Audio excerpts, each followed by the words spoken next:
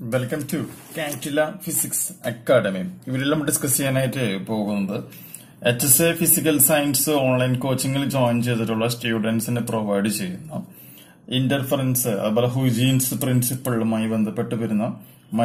video series.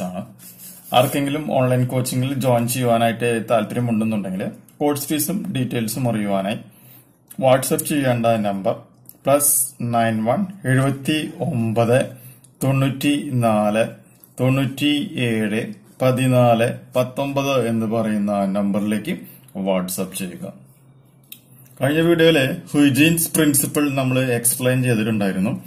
ഇനി നമ്മൾ ഈ വീഡിയോയില് വേവ് ഫ്രണ്ട് എന്ന് പറയുന്ന ഒരു കോൺസെപ്റ്റ് ആണ് എക്സ്പ്ലെയിൻ ചെയ്യുവാനായിട്ട് പോകുന്നത്. വേവ് ഫ്രണ്ട് എന്ന് പറയുകയാണെങ്കിൽ അതിന് നമുക്ക് തിരമാല അല്ലെങ്കിൽ അലകൾ എന്നൊക്കെയുള്ള പേരുകളിൽ റെപ്രസെന്റ് ചെയ്യാനായിട്ട് പറ്റും. വേവ് ഫ്രണ്ട് എന്താന്നുള്ളത് നമ്മൾ ഓൾറെഡി പ്രൈമറി വേവ് ഫ്രണ്ട് എന്താണ്, സെക്കൻഡറി വേവ് ഫ്രണ്ട് എന്തൊക്കെയാണ് എന്നുള്ളതൊക്കെ നമ്മൾ ഹ്യൂജൻസ് പ്രിൻസിപ്പിളിൽ കഴിഞ്ഞ വീഡിയോയിൽ എക്സ്പ്ലെയിൻ ചെയ്തിട്ടുണ്ടായിരുന്നു. ഇനി ഈ വീഡിയോയിൽ വേവ് ഫ്രണ്ടിന്റെ കുറച്ചും കൂടി അഡീഷണൽ ആയിട്ടുള്ള 2-3 പോയിന്റുകളാണ് നമുക്കൊന്ന് എക്സ്പ്ലെയിൻ ചെയ്യുവാനായിട്ട് പോകുന്നത്. അതായത് എത്ര തരത്തിലുള്ള വേവ് ഫ്രണ്ടുകളെ നമുക്കിവിടെ ക്രിയേറ്റ് ചെയ്യാനായിട്ട് സാധിക്കും അല്ലെങ്കിൽ ഫോം ചെയ്യുവാനായിട്ട് സാധിക്കും എന്നുള്ളതൊക്കെയാണ് നമ്മളിവിടെ ഡിസ്കസ് ചെയ്യുന്നത്. ഓക്കെ, അപ്പൊ വേവ് ഫ്രണ്ട് എന്താന്നുള്ളതൊക്കെ കഴിഞ്ഞ വീഡിയോയിൽ നോക്കാം, ഹ്യൂജൻസ് പ്രിൻസിപ്പിളിൽ നോക്കാം. അപ്പൊ ഇവിടെ നമ്മൾ ഉദ്ദേശിക്കുന്നത് ഏത് സോഴ്സിൽ നിന്നുമാണോ പ്രകാശം വരുന്നത് ആ സോഴ്സിന്റെ അല്ലെങ്കിൽ ആ ഒരു പ്രകാശിക കേന്ദ്രത്തിനെ അടിസ്ഥാനപ്പെടുത്തിക്കൊണ്ട് എന്ത് സംഭവിക്കും, ഈ വേവ് ഫ്രണ്ടിന്റെ ഷേപ്പിന് എന്ത് സംഭവിക്കും, മാറ്റം സംഭവിക്കും. അപ്പൊ കാര്യം മനസ്സിലായാല് ഏത് പ്രാകാശിക സോഴ്സിൽ നിന്നുമാണോ അല്ലെങ്കിൽ ഏത് പ്രാകാശിക കേന്ദ്രത്തിൽ നിന്നുമാണോ പ്രകാശം വരുന്നത് അതിന് അനുസരിച്ച് എന്ത് സംഭവിക്കും, വേവ് ഫ്രണ്ടിന്റെ ഷേപ്പിന് മാറ്റം സംഭവിക്കും. അങ്ങനെ മാറ്റം സംഭവിക്കുന്ന പ്രധാനപ്പെട്ട 3 ടൈപ്പ് വേവ് ഫ്രണ്ടുകളുണ്ട്. അത് ഏതൊക്കെയാണെന്നാണ് നമ്മളിന്ന് ഡിസ്കസ് ചെയ്യാനായിട്ട് പോകുന്നത്. അപ്പൊ ഒന്നാമത്തെ പോയിന്റ് ജസ്റ്റ് ഇവിടെ നമുക്ക് നോട്ട് ചെയ്യാം. Depending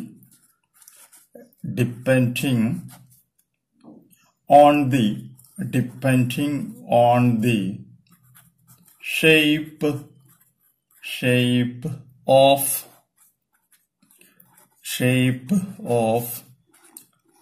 source of light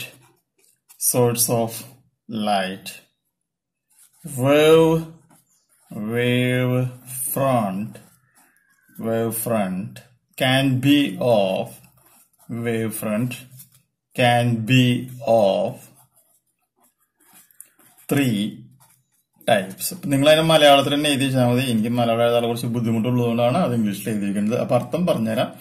depending on the shape of swords of light, ഏത് പ്രാകാശിക കേന്ദ്രത്തിൽ നിന്നുമാണോ ലൈറ്റ് വരുന്നത് അതിനെ അടിസ്ഥാനപ്പെടുത്തിയിട്ട് നമുക്ക് എന്ത് ചെയ്യാനായിട്ട് സാധിക്കും, വേവ് ഫ്രണ്ടുകളെ നമുക്ക് ക്ലാസിഫൈ ചെയ്യാൻ പറ്റും. അങ്ങനെ എത്ര ടൈപ്പ് ഉണ്ടെന്നാണ് പറയണത്, 3 തരത്തിലുള്ള വേവ് ഫ്രണ്ടുകൾ ഉണ്ട് എന്നാണ് പറയുന്നത്. അപ്പോ അതിൽ വരുന്ന ഒന്നാമത്തെ ടൈപ്പ് വേവ് ഫ്രണ്ടിനെ പറയുന്ന പേരാണ് spherical wave front.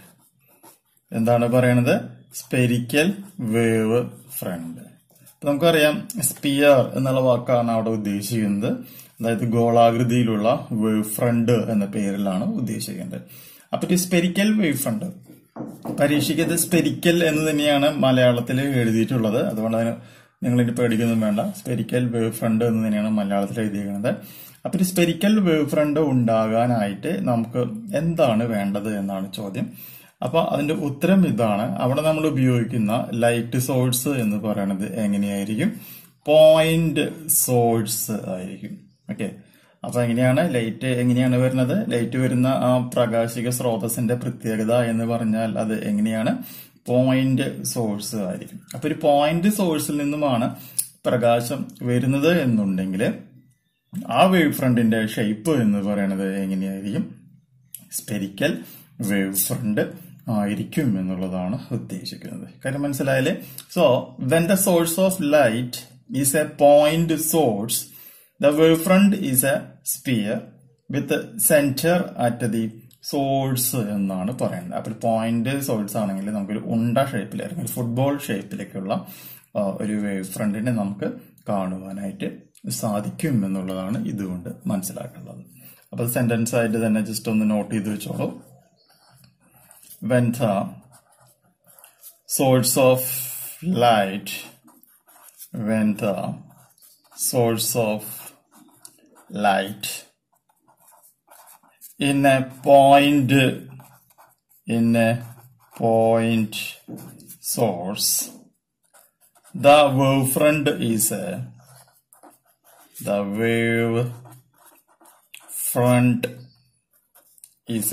sphere. The wave front is a sphere with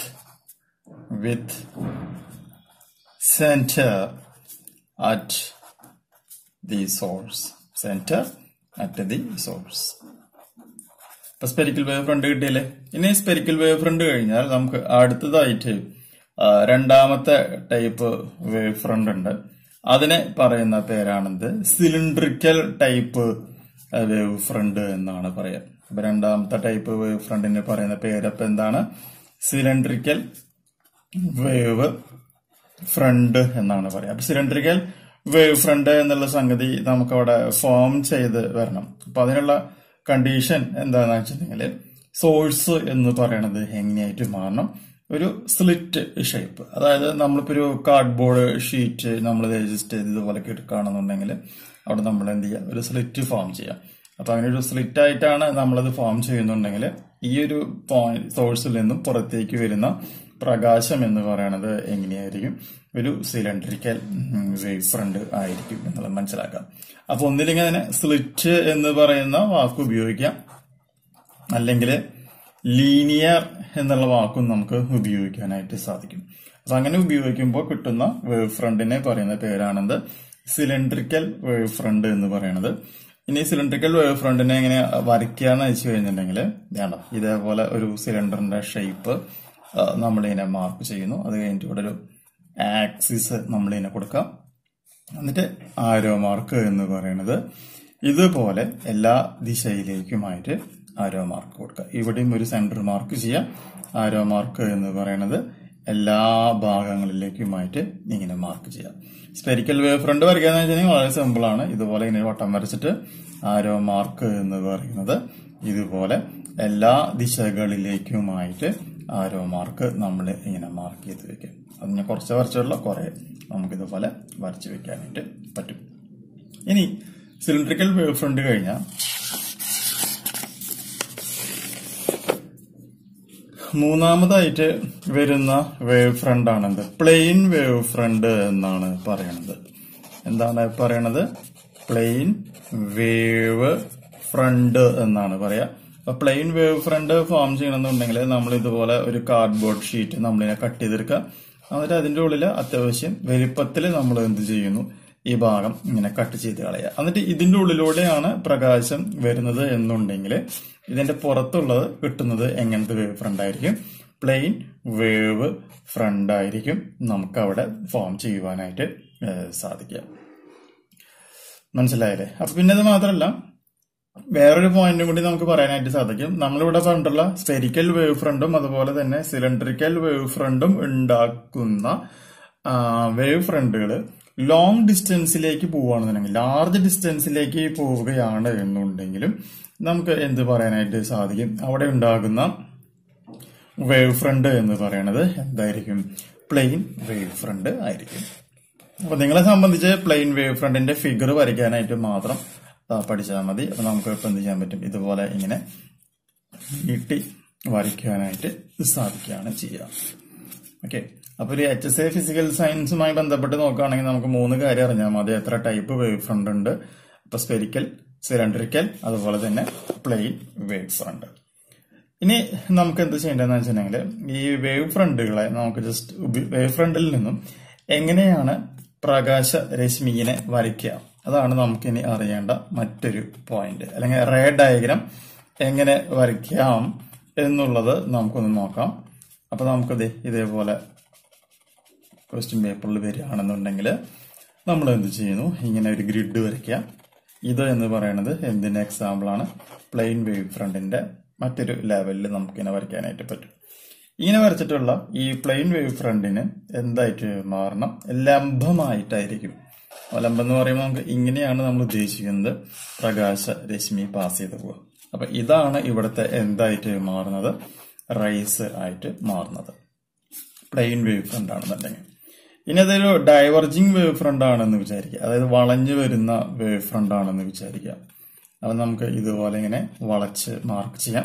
വളച്ച് മാർക്ക് ചെയ്ത് കഴിഞ്ഞാൽ ഈ വളവിന് ലംബമായിട്ട് വരുന്ന ഈ ഒരു വരകളെ മുഴുവനും നമുക്ക് എന്ത് എന്ന് പറയാനായിട്ട് സാധിക്കും? റേ എന്ന് പറയാം. കാര്യം മനസ്സിലായല്ലേ? അപ്പൊ ഇത്രയും കാര്യങ്ങൾ ജസ്റ്റ് ഒന്ന് മനസ്സിലാക്കി വെക്കുക. അപ്പൊ ഒരു പ്ലെയിൻ വേവ് ഫ്രണ്ട് കിട്ടി കഴിഞ്ഞാൽ അതിന്റെ ഉള്ളിൽ നിന്നും എങ്ങനെയാണ് റേ വരയ്ക്കുക എന്നുള്ളത് മനസ്സിലാക്കണം. അതുപോലെ തന്നെ ഇതെന്താണ് വളഞ്ഞ തരത്തിലുള്ള അല്ലെങ്കിൽ അതിന് ഡൈവർജിങ് ആയിട്ടുള്ള ലെവലിൽ വരയ്ക്കുകയാണെങ്കിൽ ഇതിന് നമ്മൾ ഡൈവർജിങ് എന്നാണ് നമ്മൾ പറയാം.